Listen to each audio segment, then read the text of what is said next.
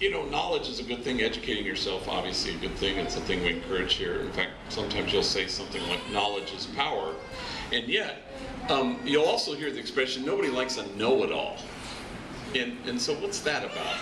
A lot of times we're polishing up what we know so it'll shine, or we cling to our own frozen opinions, or we insist how certain and right we are. And it doesn't leave us very much time, actually, to learn something new or to even unlearn something old. It's far more valuable and important for the world to know you than it is to know what you know. But that's a human thing. We kind of want to, it's a way of distancing ourselves, I think, from each other, where we insist on what we know. You know, it's kind of know-it-alls. You know how that is. I remember I have homie examples. You know, I was in a car with a bunch of homies, and the topic for some reason turned to, what is the strangest, oddest thing you ever ate? And I said I ate an iguana once, and some homie in the back seat said, oh, I ate a rattlesnake. And the know-it-all homie in the front seat said, well, everybody knows rattlesnake is an aphrodisiac. I said, really, it's an aphrodisiac? I turned to him, everybody knows that. I said, well, tell me, what's an aphrodisiac? Well, an aphrodisiac is a desiac with a mean-ass fro. Sorry, no shots. I go, well, thank you. And another time we were driving, a carload of homies, we were driving into Walt Disney Studios to see a kind of a free movie that we'd gotten tickets for a screening.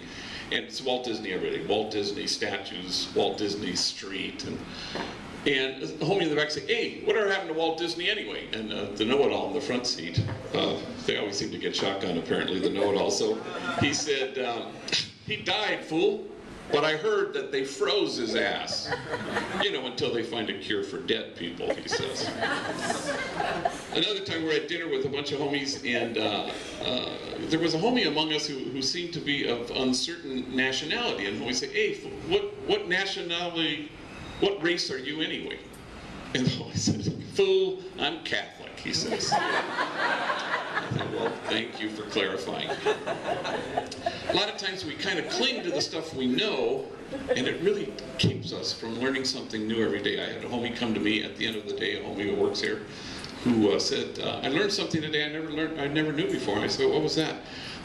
You can do a lot with your brain, he said. I said, well, say more.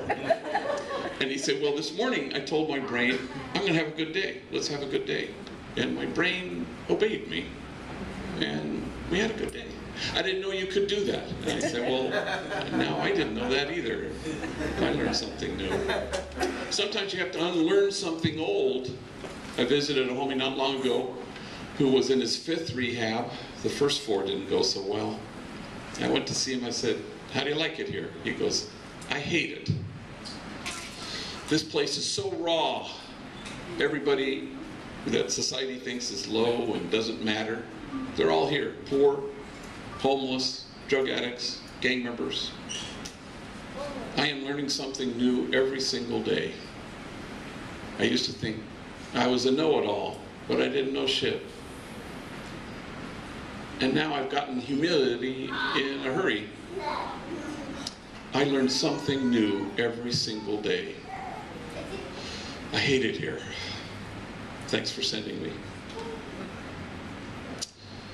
We can spend a lot of time polishing up what we know or clinging to our frozen opinions and insisting that we're right or we know more than somebody else. It just wastes a lot of time because we're being offered today and always an opportunity to learn something brand new or to unlearn something old. And that's what we're going to be about today. Amen.